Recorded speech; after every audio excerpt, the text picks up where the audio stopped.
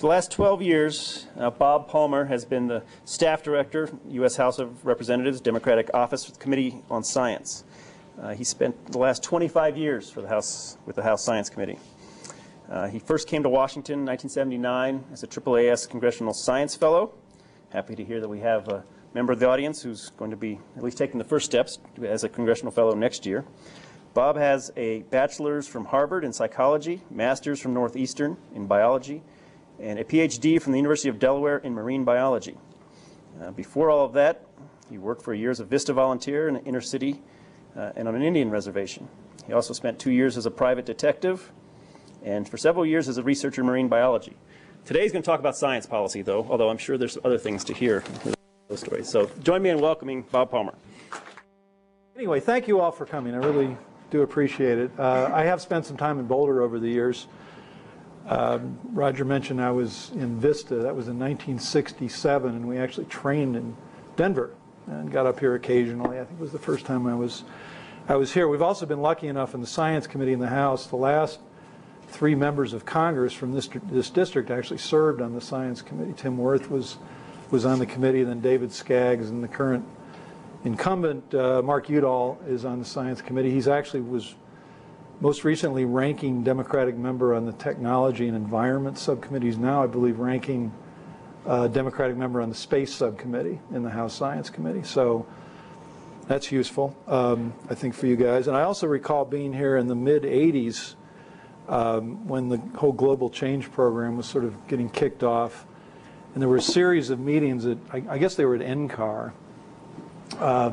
that involved scientists and people from Capitol Hill and some press people and a whole wide range of people. I remember one of these meetings, I think Jack Eddy and Francis Brotherton, I don't even know if they're still here, but they were kind of hosting this, and I remember a lengthy discussion about what do we call this new science, and it was an odd feeling sort of being in the room where this term global change actually, I think, originated in this meeting. This had been when NASA had a BIP program, International Geosphere and Biosphere program. No, that doesn't work, that's too long. And no, NASA had global habitability. That was too long. And so global change, well, a long discussion after about 2 hours. Yeah, let's go with that. I think that's where that term actually was coined, or at least where the community decided to stick with it. Anyway, as Roger said, I came to the Hill as a AAAS fellow in 1979, and my first exposure to science policy was something called the Ocean Dumping Act, which is pretty much what it sounds like. It regulates dumping of sewage, sludge, and waste in the ocean, and attempts to regulate that in a way so people don't just dump their problems 12 miles offshore. Our boss at the time was a guy named Jerry Ambro from New York. He was chairman of the Environment Subcommittee on the House Science Committee. And he had a problem, which is the dredge spoils in very dirty Connecticut harbors were being dumped out in the middle of Long Island Sound, and some of the residue was washing up onto the beaches of his constituents in New York. So putting science to work, we solved this problem very simply. We simply amended the Ocean Dumping Act to declare that the Long Island Sound was in fact the ocean. This was a great surprise to Rand McNally at the time. But what it did is it brought the tougher ocean dumping regulations into play in the dredge spoil in the Sound and solved the problem for Mr. Ambro. And about 20 years later, something similar happened when the Congress actually temporarily declared Lake Champlain to be a Great Lake. Those of you who remember that, that was not a permanent designation, but it did actually last for a while in law, as I recall. The ocean dumping saga, after we redefined Long Island Sound, I then, as a young, bright-eyed, bushy-tailed fellow, got to go to the second greatest deliberative body in the world, the floor of the U.S. House of Representatives. And when a bill comes up on the floor, the members managing the bill stand by the doorways, and members come in and what am I voting on? You know, so I expected this long discussion about dredge spoil and contaminated lead and all this stuff, and no, they'd worked it all out in advance, and the members were at the doors and they were saying, "Vote yes for clean fish."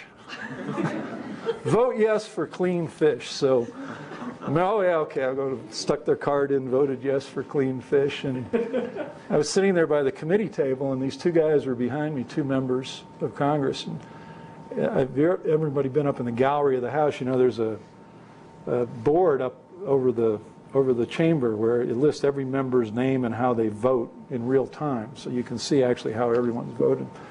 And one guy looked up and turned to the guy next to him and said, "You know, you just voted for dirty fish." I goes, "Oh my God." So he takes his card out and punches it in, and that bill passed, I think, 360 to 60 or something. So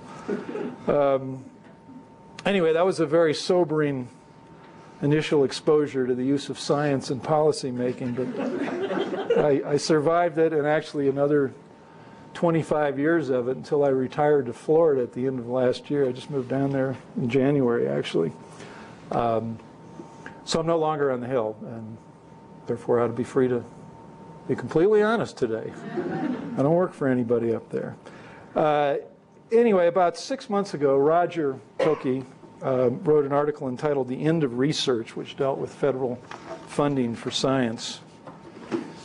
I'm taking this seriously, by the way. I actually wrote out a speech, so forgive me if I'm not making eye contact. I'm not used to doing this, but I took you guys seriously. So anyway, I'll read most of it. Roger concluded, quote, "Over the last decade, S&T has experienced," I think that's a typo, Roger. S&T have experienced. Picky here, but maybe you know better. "Over the past decade, S&T has experienced a second golden age, at least as measured by federal funding, which has increased dramatically in recent years at a pace not seen since the 1960s. That we can discuss science budgets later in the Q's and A's if you'd like. But I'm going to use this talk to discuss a different question, which is, if this is the golden age for S&T funding, is it also the golden age for science policy? We have some students here who are probably majoring in this or doing PhDs in it, and they may be interested in their career options. And I'm not talking today about the study of science policies in universities or think tanks, which, based on all the reading that Rad and Roger assigned to me, appears to be fairly vigorous and fairly healthy. But I'm asking the question whether it's a golden age for science policy as practiced at the federal level by the executive and legislative branches of our government. And whatever we conclude about science policy, it's clear we continue to have a lot of science politics, which I was able to participate in fairly eagerly for about 25 years.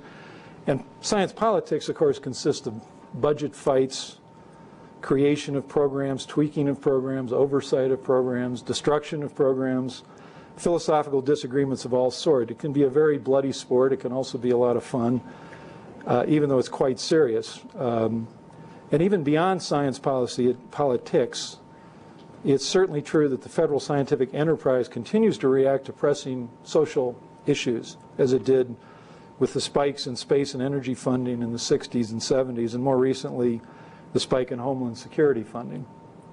This is all obvious if you look at graphs of federal R&D funding over the years. But, and this is my main theme today, for many years, both in the executive and the legislative branches, there has been no consistent or focused debate about the roles of science and technology in meeting our broader national goals, as I believe there has been about the rightful place of many other aspects of our culture. To list a few where we do see regular debates in recent years, I think of things like abortion and abstinence, federal support of education, the role of the military in promoting democracy around the world, the role of individual rights in a society threatened by terrorism, capital punishment. The appropriate place for these and many other issues and tools and techniques are sifted and sorted all the time, often because they're seen by our political leaders, not always, but often because they're seen by our political leaders as fertile ground for drawing political differences between the two parties. But debates over issues which are less overtly political, such as the debate about how to connect the conduct and goals of science with broader goals in society, just doesn't seem to be taking place, at least not in our national government. So regrettably, my depressing conclusion is that science policy isn't anything but a golden age right now. It is in fact rusty and stagnant, and engagement between the two branches and the two political parties is minimal. The great debates of the day are being held somewhere else, and to the extent they occur at all, science policy debates have gone very much underground. In short, it's a very, to me, boring and unproductive time for the practice of science policy in the halls of government. And for this conclusion, I apologize to any students here who are majoring in this. And I'll say also, if you want to accuse me of being a bitter, out-of-power Democrat, you're probably right. But I accept that criticism, and it's accurate. But it is nonetheless my grim conclusion. Now, in keeping with the theme of this series, and I'm sort of an adjunct, because, of course, constitutionally, the Congress is an independent and separate branch and has an independent role in science policy, complementary to the executive, and you have several former science advisors coming here. I'm going to look at the roles of the executive branch and the Congress in setting science policy in the U.S., particularly the degree of cooperation and conflict between the two over the last 25 years or so. And, of course, science advisors go back probably to the middle of the 20th century, or to Jefferson, if you want to consider Meriwether Lewis a science advisor. But one of the early ones, Ed David, who I guess is appearing later in your series, was fired by President Nixon in 1973. And at the same time, Nixon abolished the Office of Science and Technology and the President's Science Advisory Committee, supposedly because Nixon, who was not the least paranoid president we've ever had, felt he was getting bad advice from his scientific advisory apparatus on issues like the anti-ballistic missile treaty and the supersonic transport airplane. I'll be interested to see if Ed David agrees or disagrees with that. He probably doesn't agree with it. But at any rate, Gerald Ford, for you kids in the audience, he succeeded Richard Nixon. And he was a creature of the Congress. He'd been the House Minority Leader. Ford appeared to be genuinely eager to reinstate the role of the science advisor. And that led a couple of years later, in 1976, to passage of the National Science and Technology Policy, Organization, and Priorities Act, which not only established a federal administrative organization for science policy, i.e. OSTP, which everyone in this series pretty much has run at different points, except Ed David. He preceded it. The bill also attempted to articulate a science policy for the country, a very general one, but nevertheless, I think a serious effort to tie the nation's S&T enterprise to broader social goals. For example, the law declares that S&T should contribute to, quote, fostering leadership in the quest for international peace and progress towards human freedom, dignity, and well-being, unquote. Now, I was in grad school at the time, but I suspect the OSTP Act of 1976 was a true collaborative effort between a Republican administration and a Democratic Congress to restore some dignity and visibility to the Office of Science Advisor, which Nixon had abolished 3 years earlier when he canned Ed David. Vice President Nelson Rockefeller at the time pushed the bill and actually came up to the committee that Rad and I used to work on and testified on the bill, which was pretty unprecedented to have a vice president come up to Congress and testify, given the sensitivity about separation of powers. Rad informs me it was very carefully handled to make sure that no precedent was established that could compel future vice presidents to have to testify on something else, like their land deals or something. For example, the committee apparently did not actually invite Rockefeller. They welcomed him.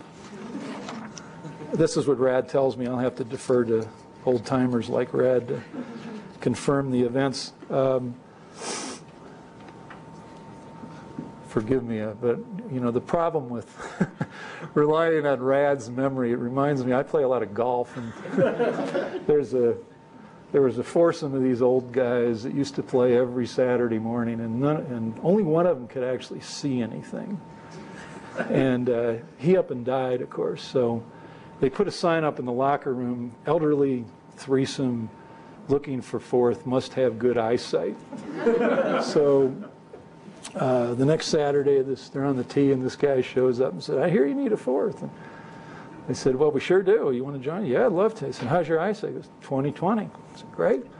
First guy goes up and whacks the ball out in the fairway. They all turned to the guy. I said, did you see it? And he goes, yep. I said, where'd it go? He said, I forget. So I told you. that's rad. He's still got perfect eyesight. Anyway, I may be romanticizing this OSTP Act, but to me it seems to be the last really successful effort involving the legislative and executive branches to deal broadly, cooperatively with science policy in a very broad way, and that was almost 30 years ago. Since there have been a few largely abortive legislative efforts to catalyze a discussion of national science policy. Congressman George Brown, Brad and I worked for him, Roger worked for Mr. Brown, he passed away in 1999, was probably the most successful at getting this discussion going in his role as chairman of the House Science Committee in the early 1990s. He was pretty legendary for constantly prodding the science community to engage in the political process and to think about and take responsibility for the impacts of their work. And then there was a brief period in the beginning of the Clinton administration, 93, 94 or so, when the government's science resources were very overtly and consciously being redirected towards economic competitiveness. And then in 95, when the Republicans assumed power in the Congress, they brought with them a new direction in science policy, which I will summarize perhaps unfairly in a nutshell as basic research good, everything else bad.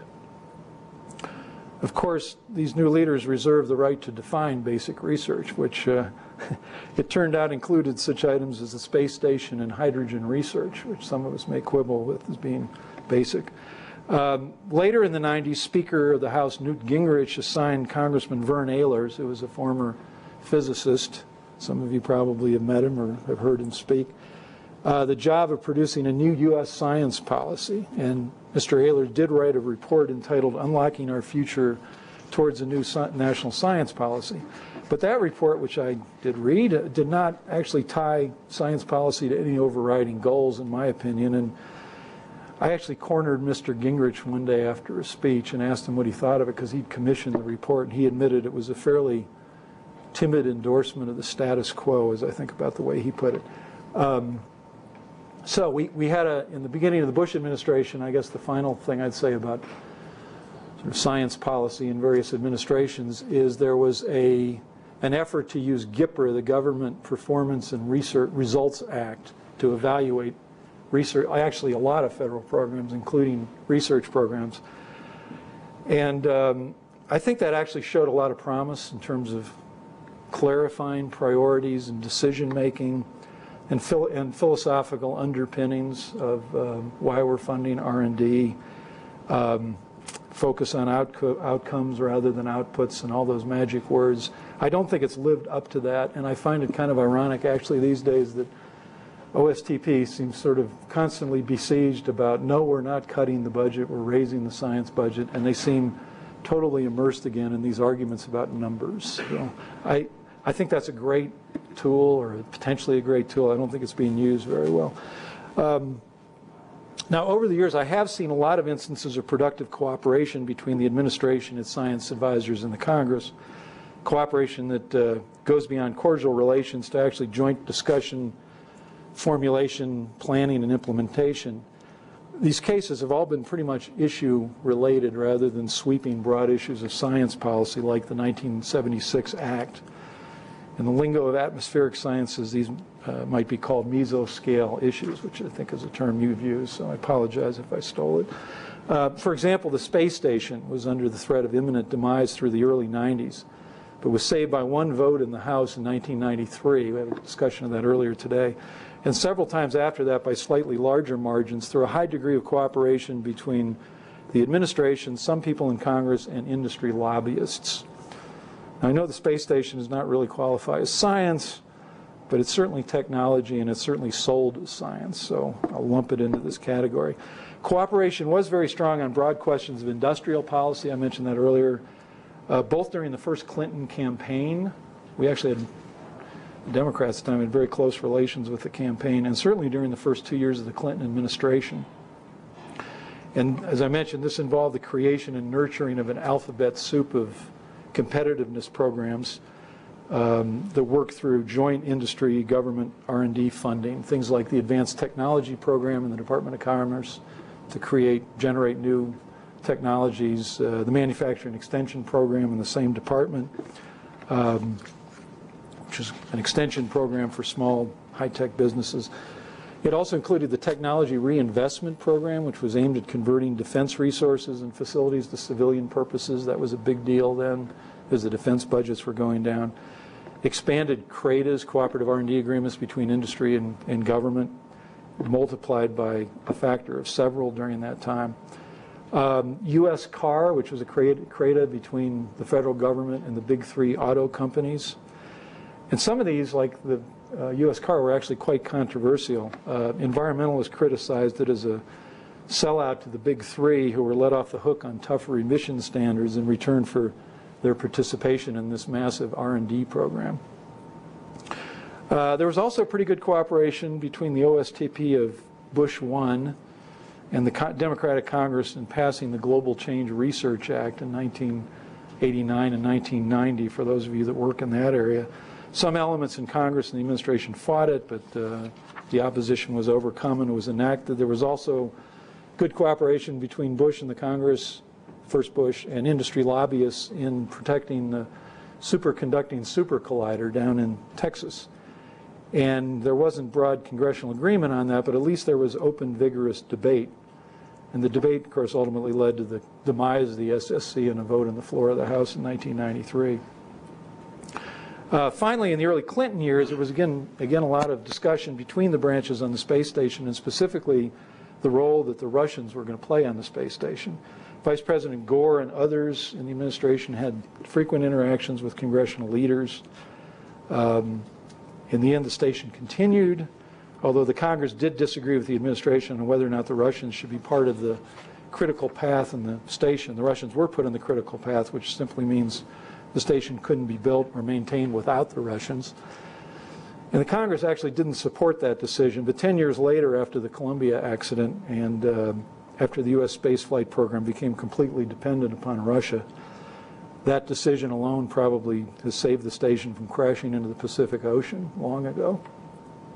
Now, what do these sort of mesoscale things have in common?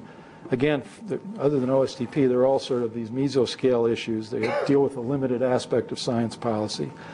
Secondly, they proceeded through regular order with hearings, congressional action, congressional floor debate, floor votes, regular consultation and discussion. In other words, their resolution was fairly transparent and democratic. And thirdly, they were all resolved more than 10 years ago. Do I see any of this bipartisan government-wide engagement now? The answer is virtually none, not even at the mesoscale level. And my reason is that perhaps my overly partisan view of things, you guys can be the judge of that. The problem really started in the late 80s when S&T became very politicized in Congress, in my mind, as part of a broader strategy by Republicans to seize back control of the Congress, which they, in fact, succeeded in doing in 1994. Now, they weren't going to seize it back on science policy, don't get me wrong, but it was part of a larger picture. Some of you may or may not know that the public partisan fight over science policy, which is exemplified today by Congressman Waxman's reports and the Union of Concerned Scientists reports, as most of you are probably aware of, didn't start in this administration. It really began going on in the Hill about 15 years ago. And these aren't fights on science-specific issues like in the early 80s we had a big fight on the Clinch River breeder reactor. That was not a partisan fight, but partisan fights were largely non-existent, as I said, until the late 80s.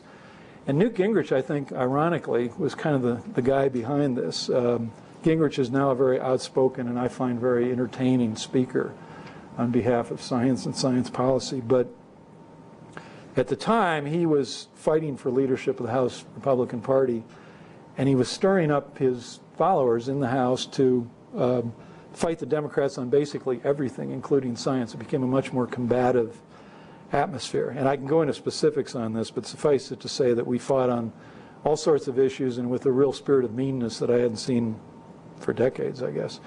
I've mentioned in some talks I've given that I actually saw Gingrich speak down at AAAS in around 2000 or 2001. He gave a breakfast speech, and I found it one of the most entertaining and energized speeches on science policy. He was linking science funding with international relations, with health care, with economic competitiveness, thinking very big thoughts, some of which I didn't agree with, but thinking big thoughts about why are we doing science and coming up with some very intriguing answers. And to me, it's a great irony that Gingrich, who probably loves talking about science policy more than any public figure since Mr. Brown, caused a lot of these partisan problems, but he did, in my view.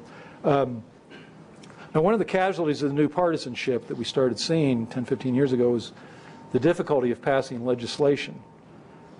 We've had one NASA, I was talking to Noel earlier about this, we've had one NASA authorization bill enacted in the last 12 years, which was in the year 2000.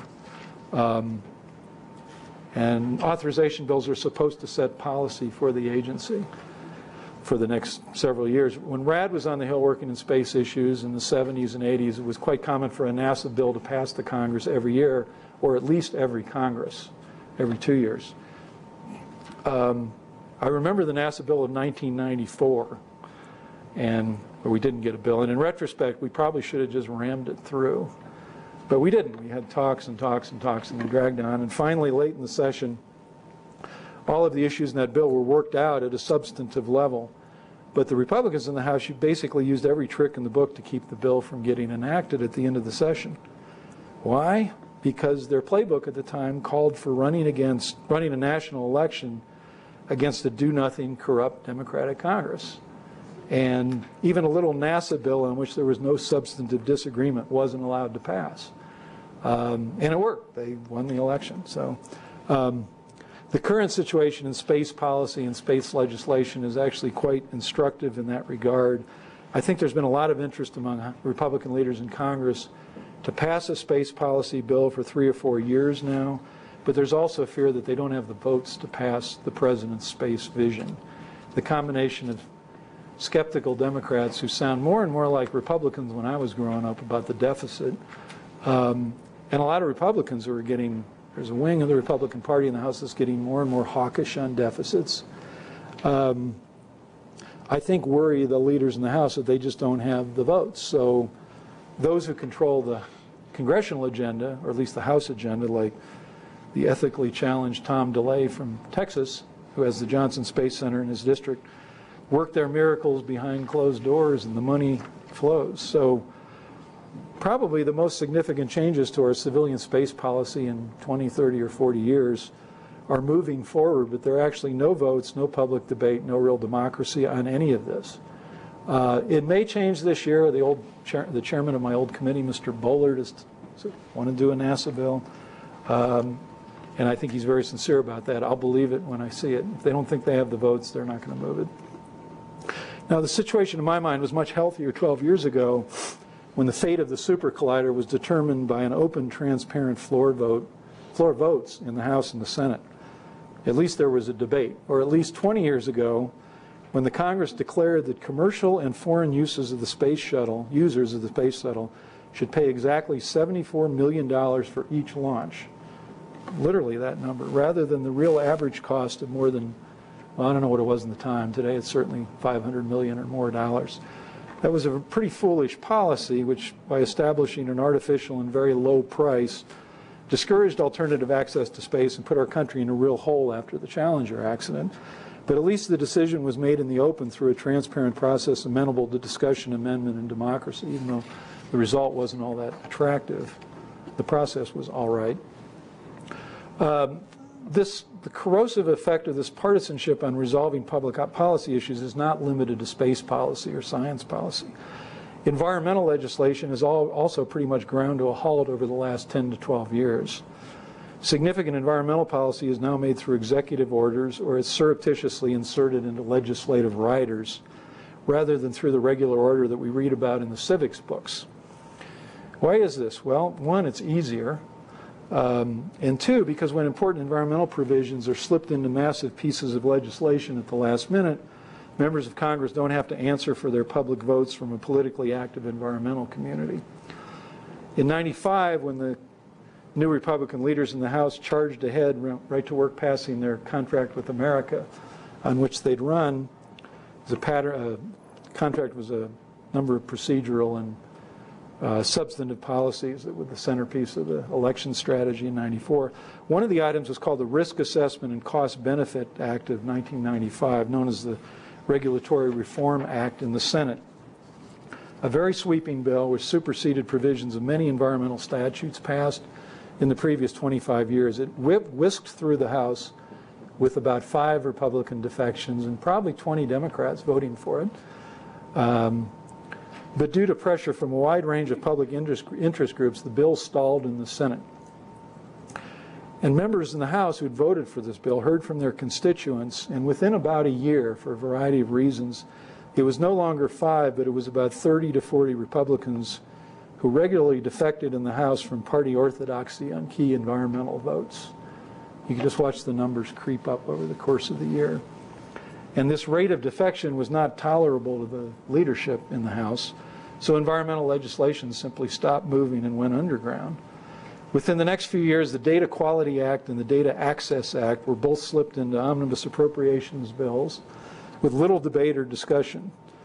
Industry lobbyists bragged they had accomplished much more by slipping in these 2 provisions under the cloak of darkness than they had ever anticipated achieving in 1995 through regular order. One of the results of these bills are the so-called peer review regulations, which are bumping their way through the process right now. Now, this approach to governance, of course, does take some casualties, namely transparency, accountability, and democracy, in my view.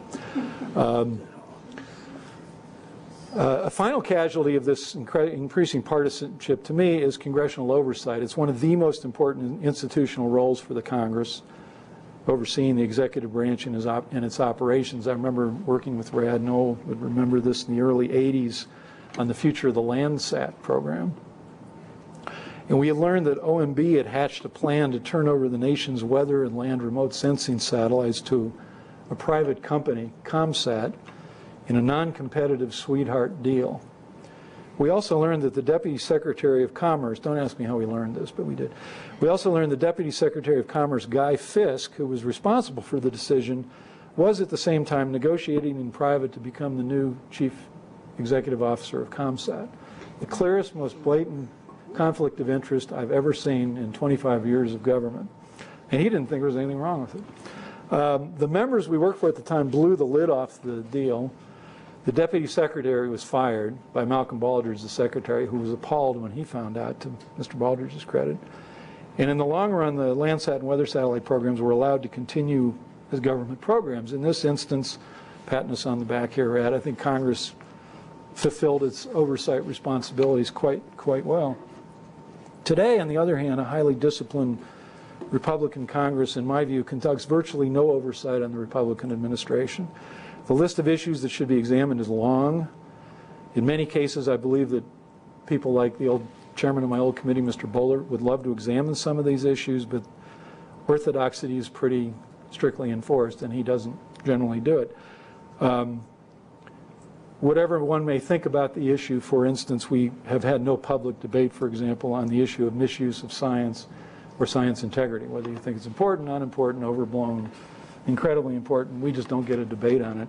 Actually, as an aside, the Democrats in the Science Committee actually set up a, quote, hearing, unquote, because we can't convene hearings, but you can convene an event that looks like a hearing, smells like a hearing, and invited Dr. Marburger and Union of Concerned Scientists to appear before us in this hearing-like format to discuss this broader issue. And of course, the White House declined on several occasions to do that. They were perfectly happy to let the issue go away.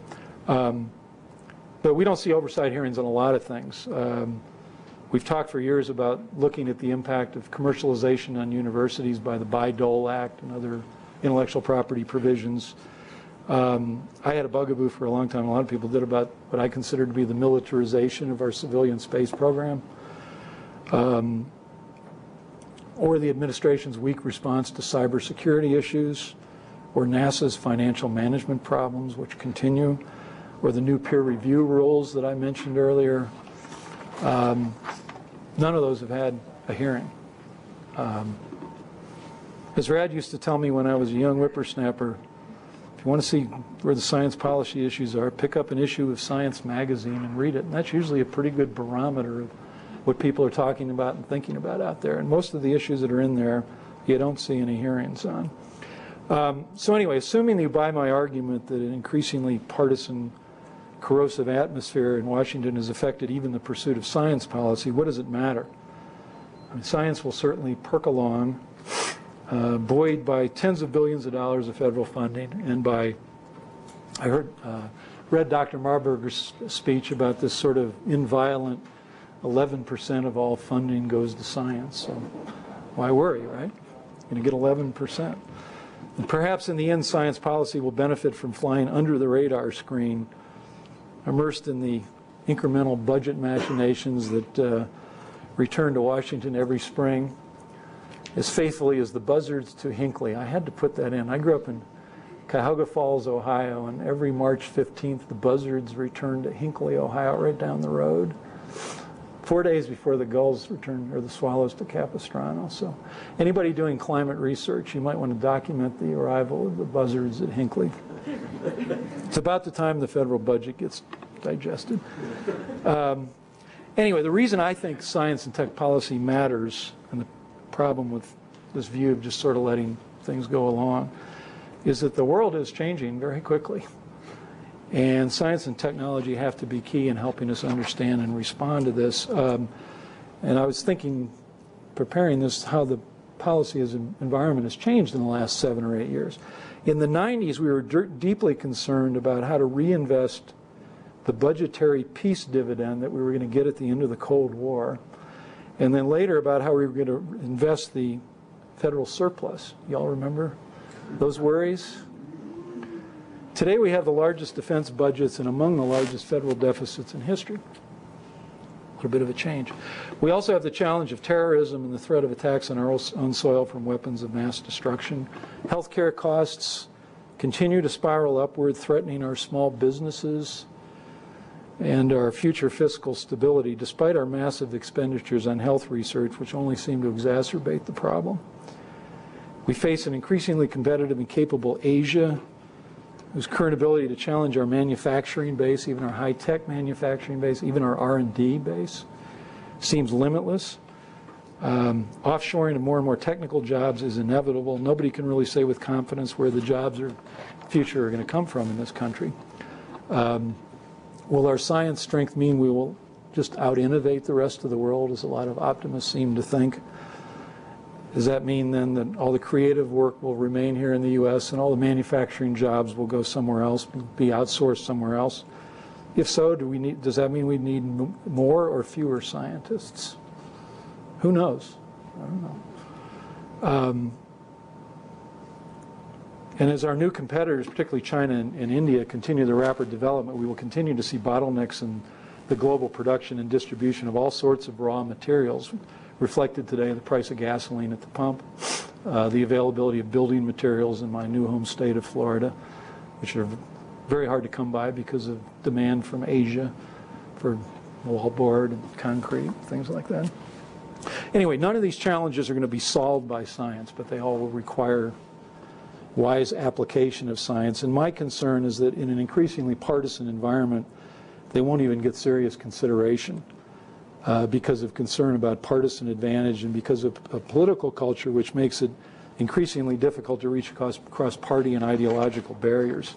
I would mention here, and I really don't want to pick on Dr. Marburger, who's a gentleman and a very intelligent fellow, but just as an example of this partisanship, I will mention this.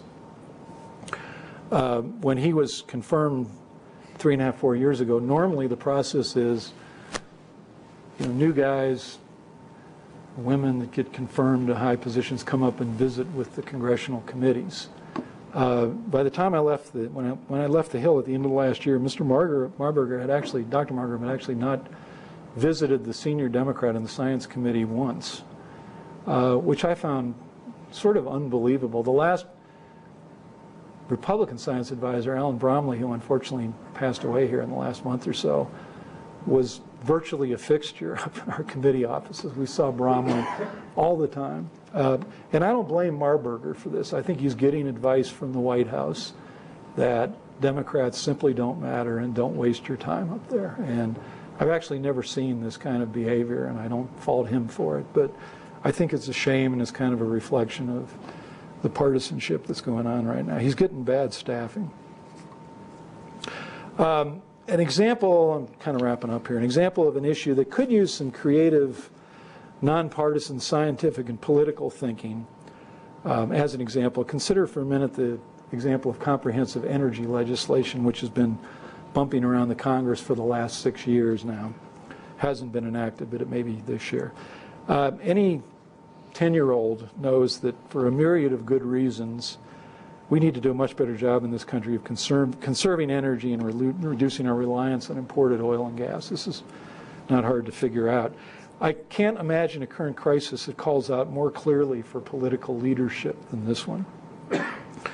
I'm a big fan of Robert Caro's books on LBJ. I don't know if any of you read them. We have some historians in the office, but I love the recent one, Master of the Senate, which is all about Lyndon Johnson and the passage of the 1958 Civil Rights Act. There were Civil Rights Acts before 1964, as it turns out. And I wonder what a leader of this, with the skills of Majority Leader Lyndon Johnson would have done facing this situation, energy situation. Perhaps, I thought, he would have brokered a deal that allowed increased oil and gas exploration in the U.S., offshore and or in Alaska, but only in combination with, which is to say in return for, much more stringent vehicle efficiency standards. This deal would offend a lot of people, a lot of powerful interests, but it certainly would produce significant results, environmental results, economic results, and national security results within a decade. And the shame today is not that this isn't enacted, but that nobody even conceives of these sorts of compromises. The political leadership is lacking. The partisan barriers are too deep. If we did have an LBJ driving for a political consensus on the issue of energy dependence, science and technology would be freed up to provide a myriad of possible solutions and a wealth of information to inform binding political negotiations and compromises. Without this leadership, science is doomed to remain on the sideline because there's no way science can solve the problem by itself. So, in conclusion here, my conclusion is that your federal government, not mine anymore, but all of ours, is not responding very well to the many political challenges of the day: energy, environment, healthcare, global economic competition, whose resolution would greatly benefit from wise application of science and technology. I'm going to quote Otto Bismarck anyway, who said that 1867, politics is the art of the possible. He didn't go on to say science can help us define what is possible, but that is also true. And when politics is overly fettered by partisanship, so is science, in the sense that its legitimate role in opening up more room for negotiations and options is severely limited. And that's unfortunately what I see as the niche for science policy today. And again, I apologize for being so bleak and black and depressing. I just retired in Florida. I should have a happier message, but can I tell you, it's the water down there. Thank you for your attention. Appreciate being here. The question is whether agency scientists or agency heads testifying in Congress have had to modify their testimony as a result of their political leaders in the administration before they give it. The answer is, of course, that's gone on from probably the administration of George Washington. I guess there have been a few somewhat publicized cases of people who have spoken their mind and in some cases lost their jobs doing that. I don't really have a problem with that because I think you do work for your president and you serve at the leisure of the president. You know, if it goes over a certain line where people are lying or distorting facts, that's of course another matter. But heads of agencies are not free spirits and they're not independent agents, and so I would expect them to be generally loyal. Committees, it depends on the relationship. You know, there is this very close relationship between congressional committees and the agencies, and a lot of times the entire raison d'etre for the committee is that they have this agency to oversee and nurture and take care of, and they look at it that way. I think the small business committees in the House and Senate are kind of like that. You know, they're really, their job is to protect their turf, which means protect the small business committee. So they have very close relations, and they probably, in a lot of those cases, they get the testimony. They might get an agency scientist or even the head of an agency, listen, I can't say this, but why don't you ask me in the question period about the following.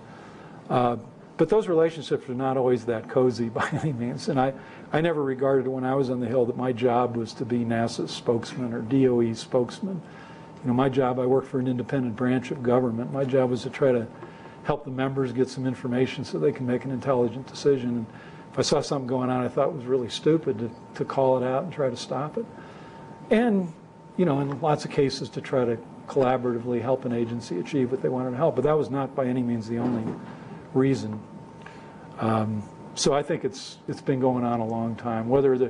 It's hard for me to say whether there's more or less because OMB, Office of Management and Budget, usually has the final word on testimony, doesn't usually send it down for my perusal. So I don't have much of a way of knowing how much have changed. And I got kind of bored about 10 years ago trying to figure out who was getting changed and who wasn't. It's just, you never get to the end of that rope.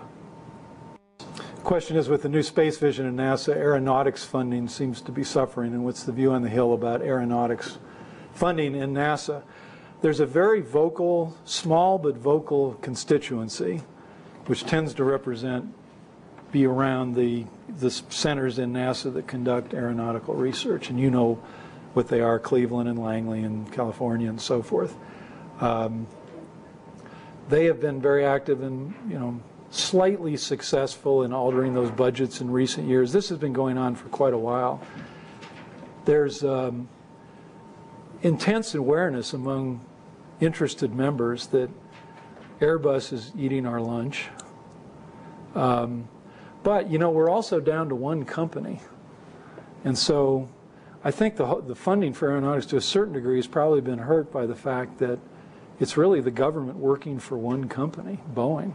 Nobody else, I mean, you know, we don't produce commuter airlines, and this 50-seat commuter airlines, and we only have one company.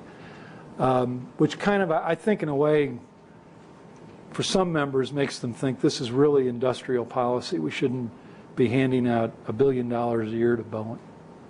I think that never comes out overtly, but I think that's in the back of some members' minds. So, yeah, I see a lot. Europe has this plan, you know, Aviation 2010 or something, which lays out their goal for basically dominating commercial aviation sales in the next decade or two. And members are intensely aware of that and wave it around and are pretty well aware of the subsidy issue and so forth. But in the end, it's like a lot of issues where you have a fairly small, geographically small group of highly concerned members that have their fingers in the dike but don't change the overall direction. And given the pressure of the vision, the budgetary pressure, I don't really see that letting up much.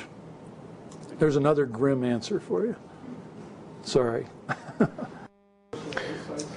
Question is, Senate language in the last year or 2 years, 2 years ago, seemed to take a direct shot at the NOAA laboratories and their organization and structure here in Boulder, and what was the basis of that. I can't shed a lot of light on it. I mean, one thing I have learned over the years is the frightening power of one or two appropriations staff people. Mr. Brown, when we used to work for him, who in his life lost one election, which was the California Senate race in 1970, and he was a mayor and a state representative and elected to Congress 18 times, so he'd won 26 or 27 elections that the people had elected him to. It drove him nuts that one unelected appropriations staffer, as he put it, had more power than he did. And the reality is that's often the truth, and it's almost, I think, you know, the appropriations staffers as a rule are are very bright, and they also, a lot of times, depending on their bosses and what kind of a leash they have them on, have the ability to indulge their vendettas, whatever the reason may be. I try to get down to the bottom of that because Mr. Udall is on our committee. You know, he heard about it. He was very concerned about it. We actually got the Inspector General to do a study of this, which was pretty transparently designed to just slow things up so we could figure out what to do next. And we worked with Udall on a number of things like that to kind of slow this up and get others interested and engaged to try to figure out what was at the bottom of it. In the end, you had a senator on the Senate Appropriations Committee, you know, that I would have gone to and said, here's our problem. But maybe that was a circuitous route. I don't know, and if I'd gone over and asked, I probably wouldn't have gotten a straight answer. But it was, I mean, I've seen over the years, you know, we had a discussion this morning about pork in federal R&D budgets, and you know, there's a certain level beyond which you just sort of gag that this has gone overboard.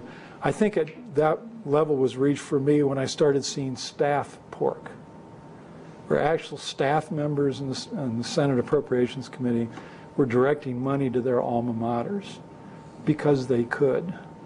I mean, that's way over the line. And the only way to really stop it, we discussed this morning with pork, it's almost the same thing here. Sweet reason doesn't usually work. You know, my approach to a problem like that would be to try to figure out what the source of the problem is. If it's not a member, and it may have been in this case, I don't honestly know.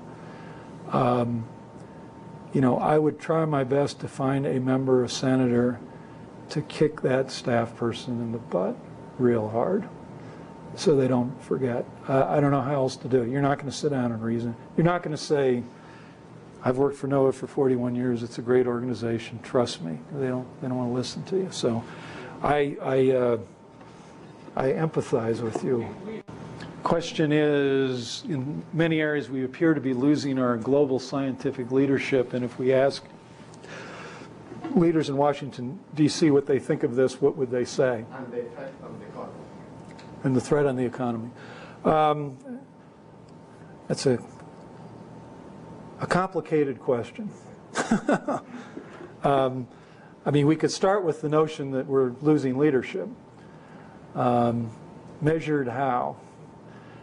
You know, I mean, certainly.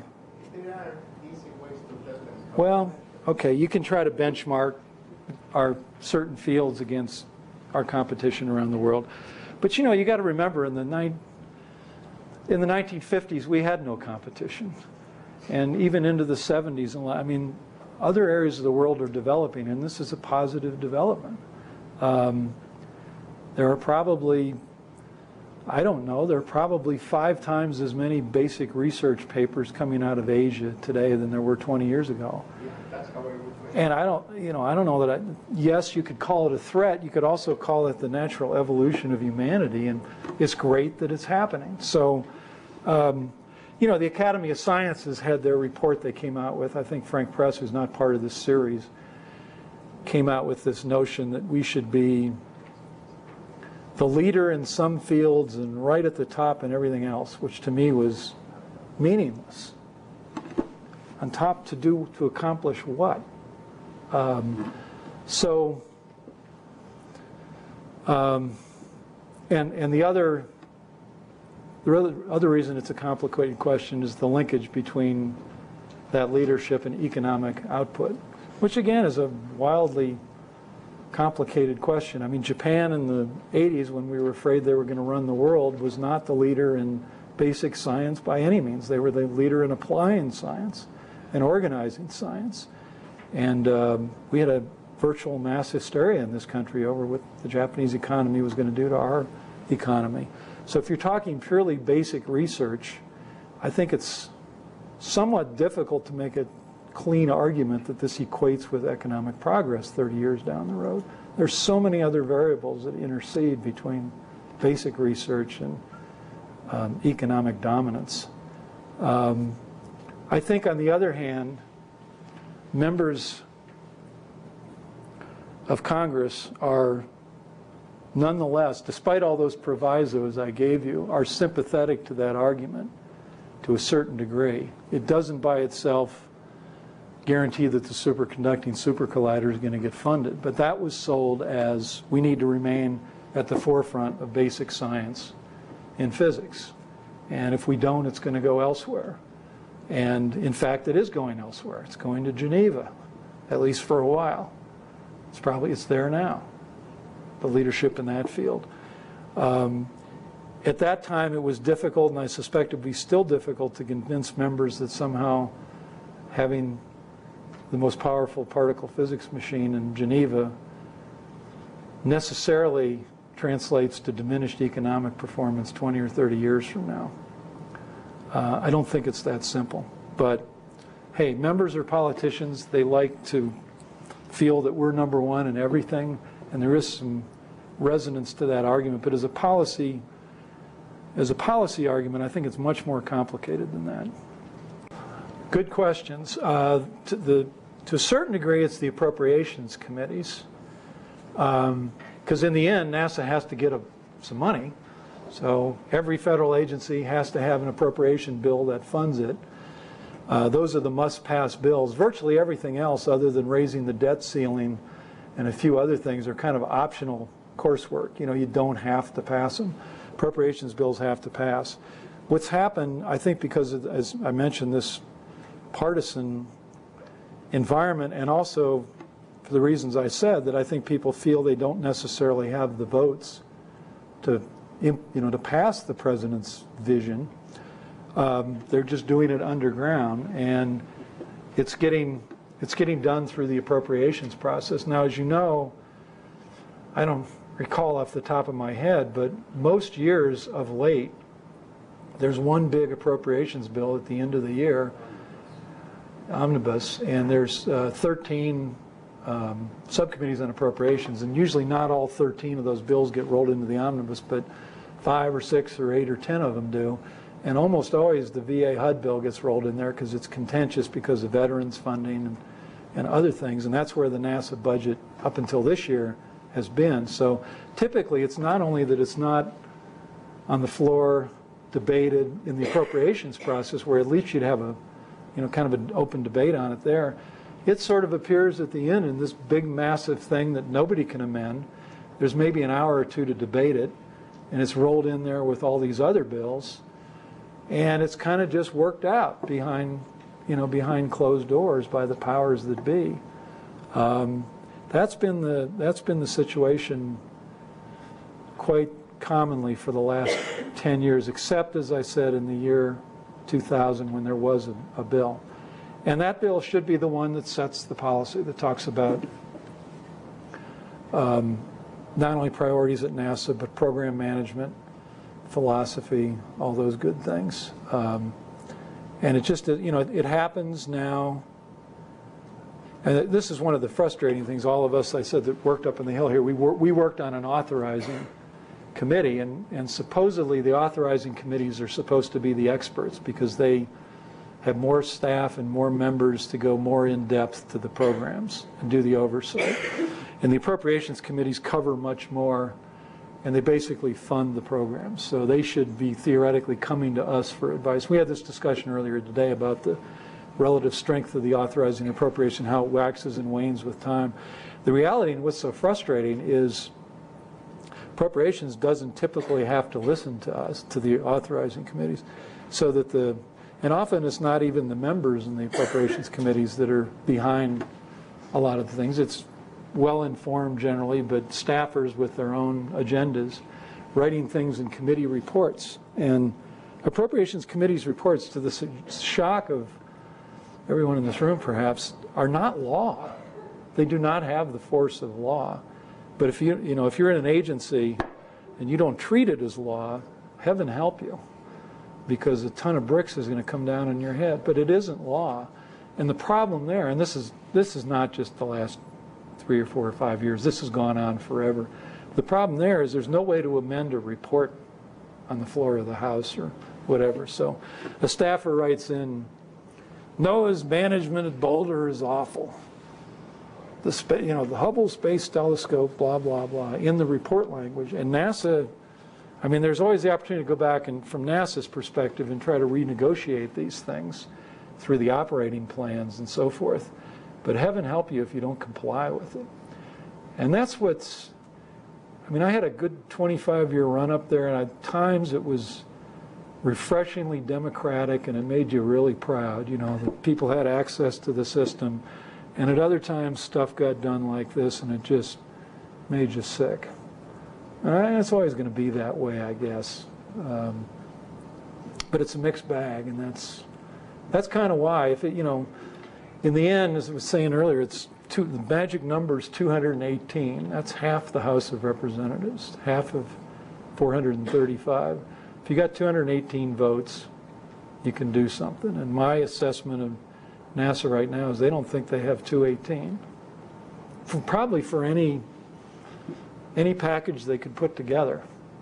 Now, that's the function of the legislative process, is to figure out how you get to 218 and bring the various parties together. But you know, there's not a lot of discussion. I had the good fortune, I guess you'd say, when the administration, after the Columbia accident, when the administration went off to think about space policy, and they ultimately came back with the president's vision.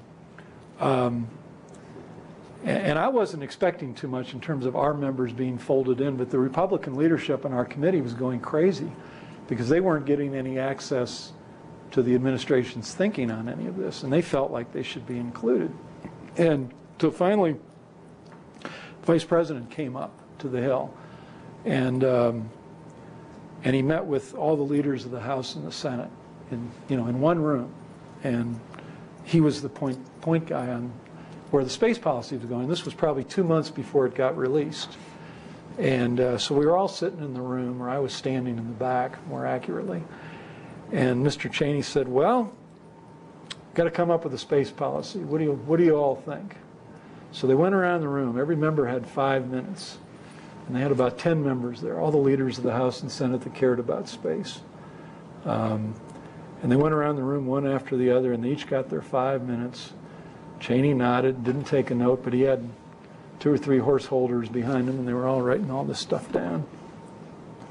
And then at the end, he looked up and he said, "Well, thank you very much for your views. I'm definitely going to consider those." And as far as I know, that was the only interaction between the executive branch and the Congress on the new space policy. And I think I know this because I was pretty close to the Republican leadership on our committee, and they can correct the record if they want, but my impression was they didn't really get much more guidance or interaction than that on where this ought to be going. And Cheney certainly didn't tip his hand about where it should be going. Now, having said that, I don't think it's the stupidest policy I've ever seen. I think they had to do something with the shuttle and the station, and they've done something. You can't fly the shuttle and the station forever. And they're doing it in an incremental way that might make some sense, but there's obviously a million questions associated with that, not the least of which, what does it do to the rest of the agency, and where in the hell are you going to find the money? Because you know it'll cost 4 times as much as they say. Mike Griffin, to me, is a breath of fresh air. And hopefully he'll get his arms around it. He's very candid and very smart fellow. The question is, what do you do about all this partisanship, which seems to infect the process and make it difficult to get anything done, including science policy? That's a 20-word summary, but I know what you're asking. You know, one of the ironies of this, I think, is that I think technology has caused some of this problem. There's the technology of airplanes, which members go home. We were talking about this walking over today, but members pretty much come to Washington now for 2 days.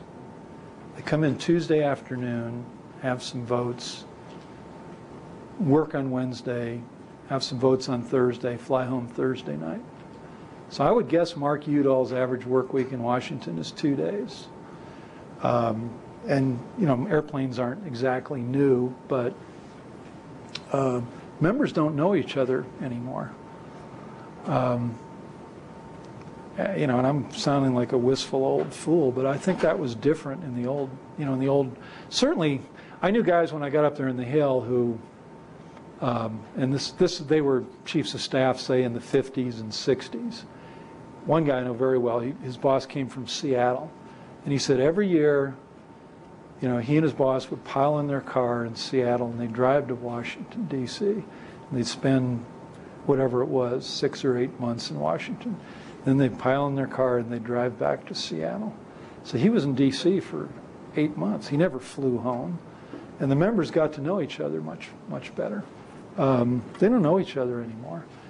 The other technology that's kind of interesting, has a little impact on this to me, is all the computing power and the GIS power and all that stuff enables you to redistrict any damn way you want in about 3 seconds, any state in the country.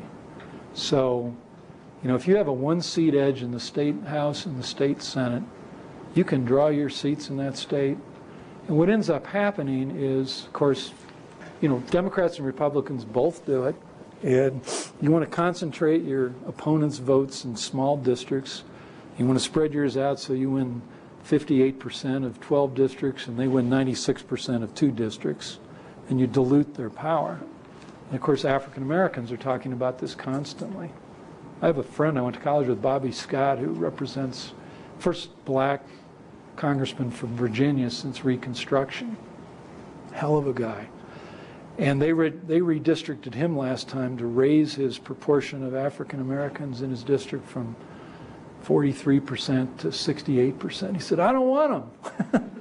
He said, I got elected to the state senate in a majority white district. I don't need any of this. So this technology is so powerful now, what you end up with is, states basically electing a lot of, and these standards change over time, but to simplify the discussion, electing a bunch of liberal Democrats and conservative Republicans. And there are fewer and fewer people in the middle. And part of that is just the way redistricting is done, and part of that's a function of the technology. And you ask anybody, how many moderate Republicans were there 30 years ago, and how many moderate Democrats? And it's probably a factor of 3 to what's there now. Why is that? I don't entirely know. Some of it is this redistricting. Some of it is kind of demonization of the other side, and the fact that these tactics tend to work. Unfortunately, part of it is the members just don't know each other as well. I remember even when I first got to the Hill, Al Gore ran our investigations and oversight subcommittee, and he was pretty darn good. And his ranking Republican was Bob Walker, who later was Gingrich's best friend and about as partisan as you can possibly get, and chairman of the Science Committee. Well, back 25 years ago, Gore was doing these hearings. He'd either do a hearing on the internet and some blue sky thing, or he'd do a hearing just bashing the hell out of the Reagan administration. It was nothing in the middle. It was one or the other. He liked the future stuff, and he loved bashing people. And he was good at both of them. And when he was doing the bashing hearings, Walker would come in and would defend the administration. And they'd go hammer and tong in the hearings. But you go back in the back offices, and they'd go back and get a cup of coffee or something, take a break. They were laughing and joking, and they knew they were playing a role, and they were doing what they were doing, but they didn't take it personally. It's gotten more personal, and I don't know entirely why that is, other than it works. The question is, how's the change in demographics of the House, that is more women and minorities, affecting the operation of the Congress? It definitely has increased. I think the African American representation has kind of hit a sort of a semi-steady state at somewhere around 40 members, I believe, in the House. You're right, the number of women members continues to increase on both sides of the aisle. Obviously, the African American members, I think, currently are all Democrats. There was a member from Connecticut who was Republican, but he's gone. Hispanic members are increasing. They're not nearly as many as African American members at this point in time. They are on both sides of the aisle. More Democrats, except in Florida, there's more Republicans because of the Cuban American community. And that community drives some issues on the floor of the House. Some of the Cuban issues are raised because of those members. Again, I think not all, but many of the minority members tend to be on the liberal end of the spectrum in the Democratic Party. We were talking earlier about the Judiciary Committee, which in the House, which deals with all the social policy, abortion, gun rights, run the Patriot Act, run the list, all those sorts of hot button issues go through the Judiciary Committee. And that committee has gotten to be almost totally polarized between liberal, generally minority Democrats and ultra-conservative Republicans, because those are the issues those groups are interested in. And it makes it somewhat difficult to get things done, although I told an interesting anecdote about the Patriot Act earlier today. I won't repeat it, but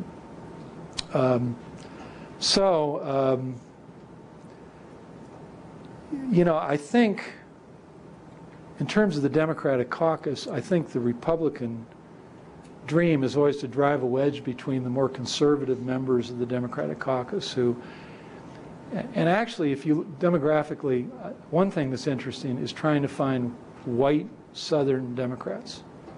There aren't very many of them. Because of the redistricting in the states, legislatures in the South have really tended to concentrate African American strength in certain districts which reliably elect African Americans. And there's not a lot of place for white Southern Democrats anymore in the Congress. There are a few, and you can almost count them on one hand. But I think there's always an interest in the Republicans to drive a wedge and make some very difficult votes for those conservative Southern Democrats and moderately conservative Democrats that live elsewhere. The Democratic caucus, I think, and it kind of follows your preceding question, as the Republicans did when they were in the minority, the Democrats in the minority have actually hung together much, much better than the Democrats did when they were in the majority, when we fought ourselves much harder than we fought the Republicans, quite frankly. You see there's on budget matters, the Democrats now sound like fiscal conservatives, and the budget position of Democrats, the big global budget position of Democrats now is kind of driven by the blue dog Democrats, which are the conservative budget hawks. They pretty much set budget policy for House Democrats now. So there's been an effort, even though Nancy Pelosi, who runs the House Democratic Caucus, is thought of as very liberal. I think she's actually done quite a good job of trying to ensure no more than 1 or 2 or 3 or 4 Democrats bolt on any given issue. It's easier when you're in the minority to do that. It's harder when you're governing to do that. So.